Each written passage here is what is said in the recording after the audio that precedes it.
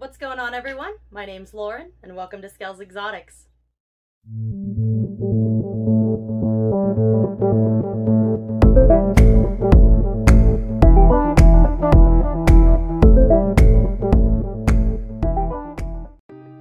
What's going on, everyone? Welcome to the channel. Like I said earlier, my name's Lauren. I am a new ball python breeder. This channel is hopefully the first of many videos that's going to document our journey, and I say our, meaning me and my fiance, because he's also a part of this, documenting our journey through breeding and producing animals in this hobby. We're mainly a ball python channel, but my fiance is also very interested in hognose snakes, so he has a few of those that he plans to breed and start working on in the future. I mainly own ball pythons, but I do have a few other reptiles as well. I breed my own rodents, which has been a lifesaver, especially during the pandemic. But anyway, so I guess a little bit about me. I got into this hobby about 4 years ago when I started watching Brian Barczyk's videos. I never knew how big this hobby was. I knew that I always wanted to work with animals, just never really got the chance to. And seeing all these different morphs and the genetics, I became fascinated.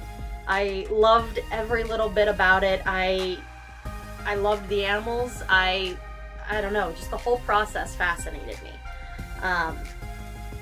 I continued to watch Brian's videos, and I got very interested in all the different morphs. And what completely sold me, though, was when I first saw pictures of a blue-eyed leucistic and a pandapide. And that's what sold me completely. I knew I had to get into this hobby. I knew I wanted to breed these animals. I just continued to research for mainly the better part of the first year. I got my first 2 snakes at an expo back in the end of 2017, and have been going ever since. Anyway, you're not here to listen to me babble, you're here to see the snakes. So I figured for this first video we would go into what all I have in my collection, introduce you to everybody. So anyway, enough about me, let's get to the snakes. Alright guys, so this first snake was my first ball python ever. She wants to show her head. This is my Super Mojave female. Her name is Saphira. She's a little bit on the twitchy side. She always has been, not really sure why. But as you can see, she's a very beautiful example of the morph. Whoop, come here baby.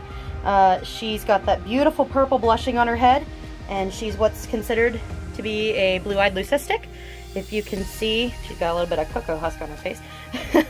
She's got bright blue eyes. I don't know how well I'll be able to get to see these because she's a little jumpy. There we go. But she's a beautiful female. I got her at 150 grams. Whoop, there she goes. She says, I'm out of here, Mom. Wow. She's a beautiful female. I got her at 150 grams as a baby, and she is pushing 2,500 grams now. I tried to breed her last year, but she wanted no part of it apparently. She reabsorbed her follicles. So this year we are going to attempt to pair her to my cinnamon pastel super lesser male to hopefully get a nice clutch of blue-eyed leucistics, because I want a bell that is not a super. So anyway, this is Saphira. Super Mojave.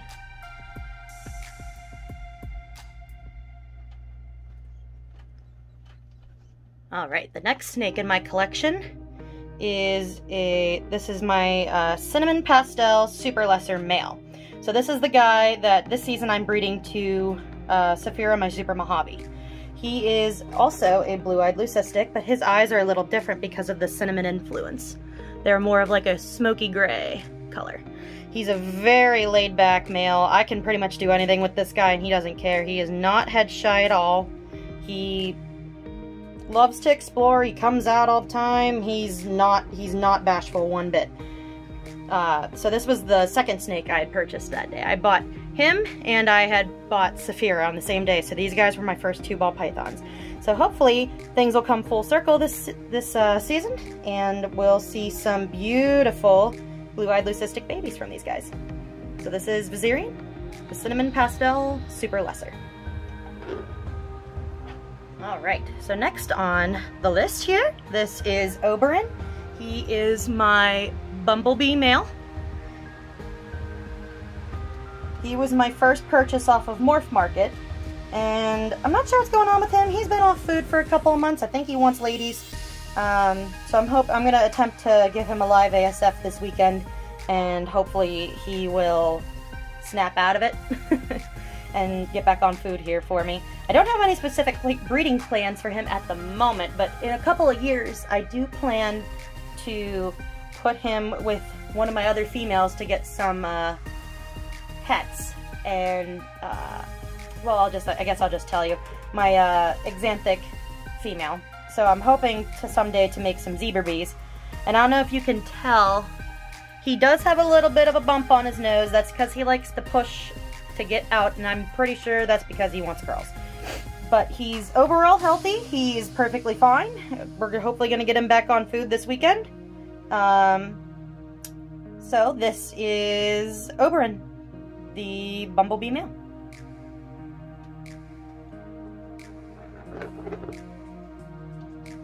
Alright, so this next girl, this is Tamari. She is my GHI Mojave female. I got her from Chun over at Dynasty Reptiles when she was only 60 grams. She was teeny tiny. This is actually going to be her first breeding season. She just hit 1,500 grams, and I'm going to start pairing her. She's just about to come out of shed, so I'm not going to mess with her too much here. But as you can see, she's a beautiful version of a GHI Mojave. I love how muddy her dorsal patterning is here. And she apparently doesn't want to show her face. She's being shy. But you can see the very faint patterns here on her sides. She's an absolute beautiful girl. Well, there she is. But anyway, this is Tamari, the GHI Mojave. Next up, we have Artemis. This is my Super Pastel TSK Exanthic female. And she has become one of the favorites in my collection. When I first got her, she actually was solid black and white. But as she is aged, within actually a couple of sheds, she went from solid black and white to this beautiful slate gray with this beautiful white pixelation on her side. Let me see if I can get a close-up of that for you. There she is. But as you can see, she's just a beautiful example of this gene. She is not brown at all. All of this is slate gray. I don't know how well the camera's picking this up, but I'm looking forward to pairing her this season. She is right at 1,500 grams, so hopefully we will be pairing her up this season with my Banana Clown male and getting some double hets. So this is Artemis, the Super Pastel TSK Exanthic. Alright, so the next snake in my collection that I had received was this GHI Mojave male. I purchased him off a guy on Facebook. His name is Eric Lee. He's got a really nice line of GHI that stays really, really, really dark and has this beautiful side patterning. He looks a little muddier than he usually does. I mean, he's beautiful right now, but he is also in shed, and he is not happy about it. So I won't mess with him too much, but he is a beautiful little guy, and he's going to be paired up with Tamari this season, and I'm hoping to make some super GHIs out of these two. So this is Neji, the GHI Mojave. Alright, the next snake that I had received, this is Kuruma. He is a Banana Clown, and he is honestly the biggest male in my collection. He is over 1,600 grams. He is a big boy. He loves his food, and he's getting paired actually to 2 females, I believe. Let me double check here. Yeah, he's getting paired to 2 females this season. So we're hoping to make some clowns with him, some banana clowns with him, and some nice double hets as well. He is a beautiful male. He loves his food, and I love how he's retained all of these purples in his spots. And he does not want to be here. He does not like the light. So we'll get him back in his house. But this is Kuruma. He is a banana clown. Alright, so these next two snakes I had bought from Garrick DeMeyer. So this girl is a black pastel pied.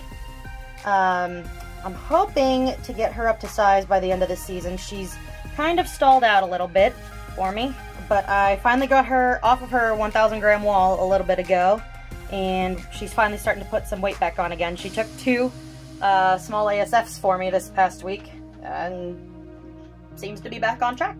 I'm very looking forward to putting her into the rotation this season, hopefully.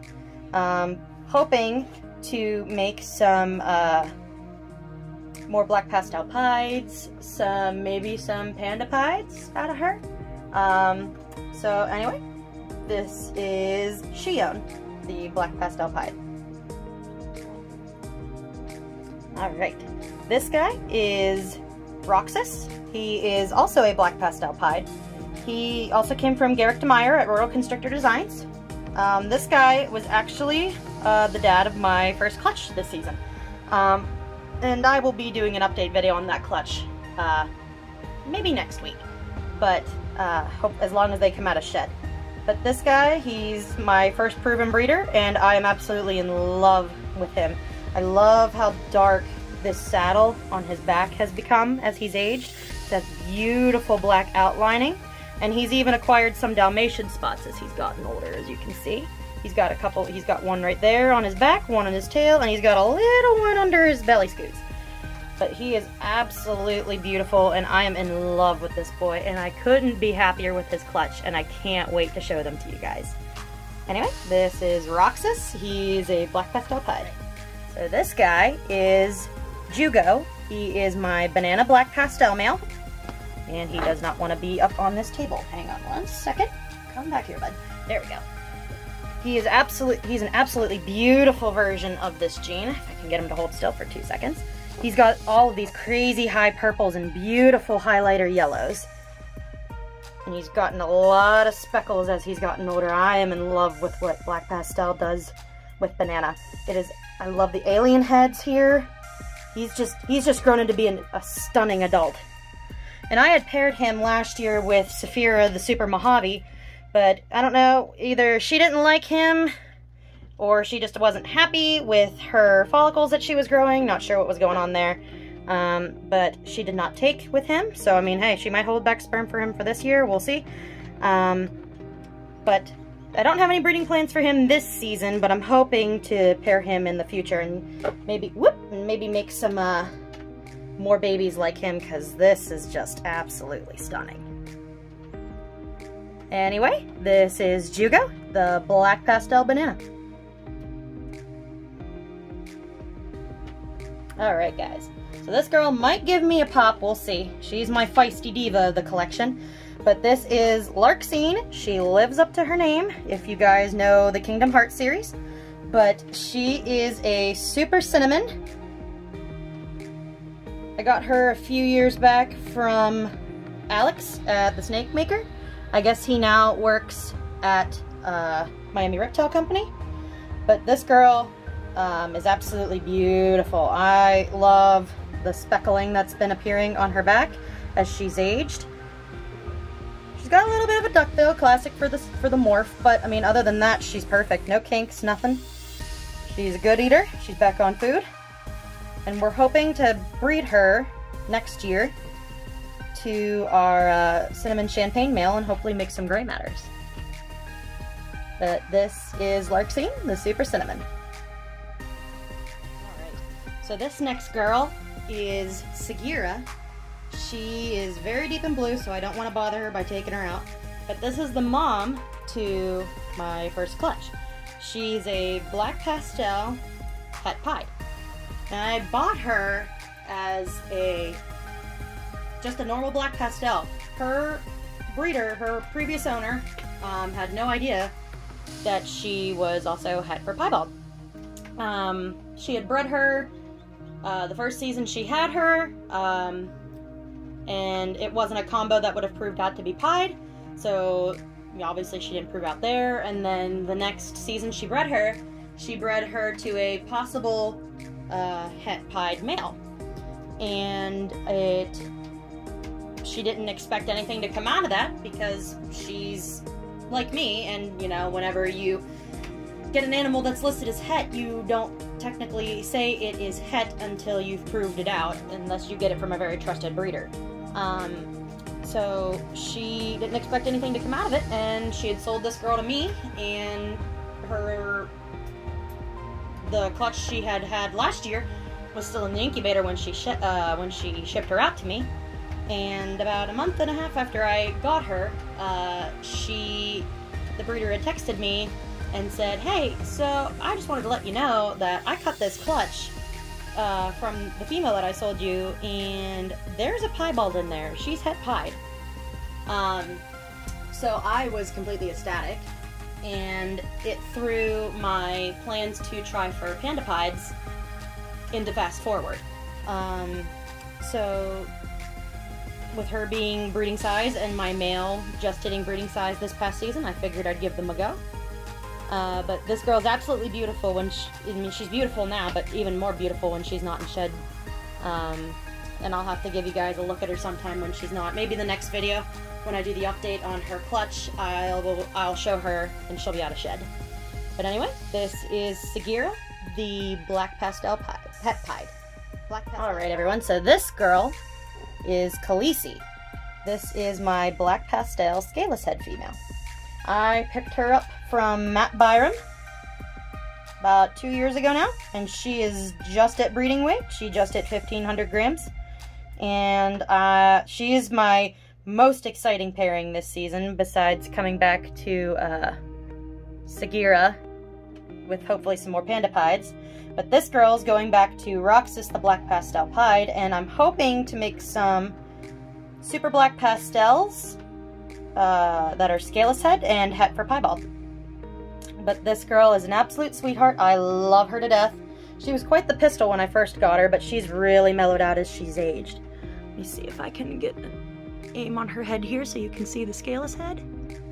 But she is absolutely beautiful. She's so iridescent in her blacks, and I can't wait to see if she produces for me this season, and if she does, what she'll produce.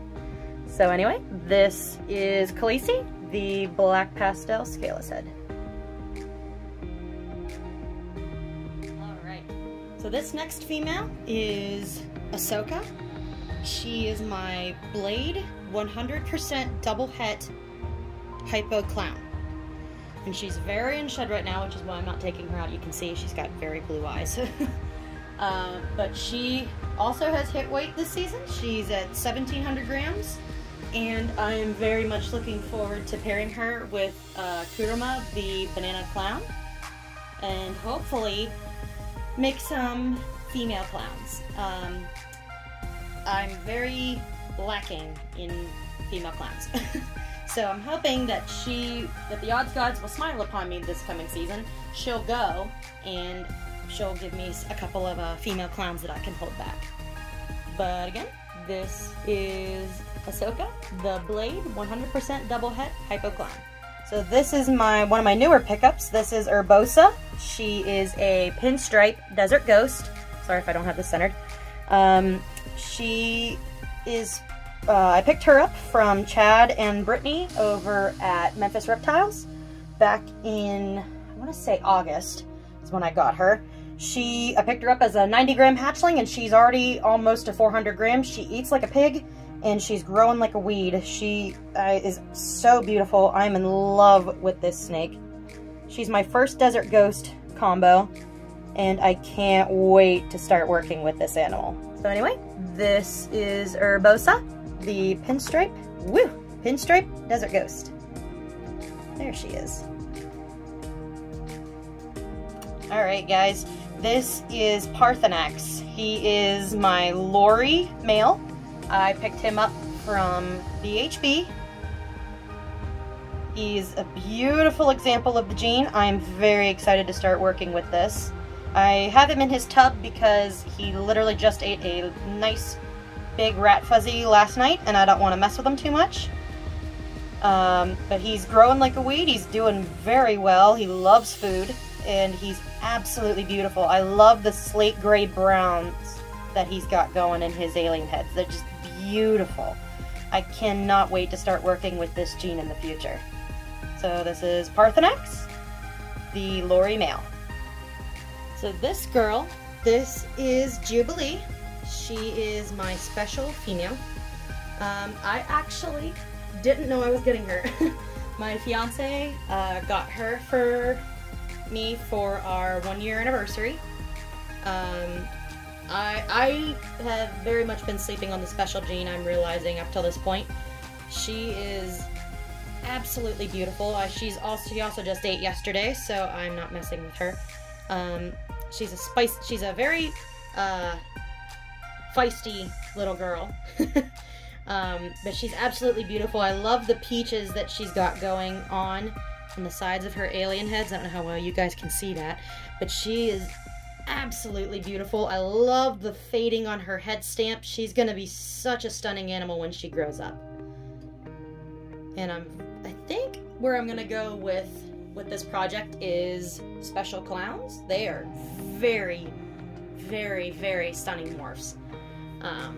So hopefully we'll take the long game with that, and when she gets old enough to breed, we'll pair her up with Kurama or the Banana Clown or whatever other clowns we have in the collection at that point, and hope to make some hats, some special hat clowns, and go from there. So anyway, this is Jubilee, the female special. Alright, so this guy is the last baby that I'm going to show today. He's the most recent pickup that I made. This is Dwight, the cinnamon champagne. He's also 50% hypo. So I'm looking forward to seeing if he proves out with that in the future as well. But the reason I named him Dwight is, I don't know if you can see on his head stamp, he looks, if any of you are fans of The Office, he looks like he's got Dwight's middle hair part going on. So that's why he's named Dwight. But he's got these beautiful ringers that I'll show you guys sometime when he hasn't just eaten. You can kind of see one there. He's got these beautiful ringers down by his tail, which is classic for champagne cinnamon combos or any champagne combos. But he is gonna be paired up with Larkscene, the Super Cinnamon, in the future. And I'm very, very excited to hopefully make some gray matters someday. My fiance is as well. That's his favorite morph. So, this is Dwight, the Cinnamon Champagne, 50% hypo. You know what? What the heck? I will give you guys a really, really quick little sneak peek of these new babies, the clutch that we hatched out this year. Just a very quick sneak peek. They're all in blue. So hopefully next week, by the time I'm ready to make their update video, they'll all have shed. But here they all are. There were 6 eggs. And we killed it on the odds. Alright guys, that was my collection in a nutshell. I'll do some more updated videos and stuff as they come out of shed and all that. But thank you so much for coming and watching. If you don't mind, go ahead and click down in the corner. I don't know which corner, we'll figure it out. I think it's this one. Like, share, and subscribe. Comment on the video. Give me suggestions on what else you'd like to see. And next week will be the update video for the babies. So have a good week, and we'll see you next time.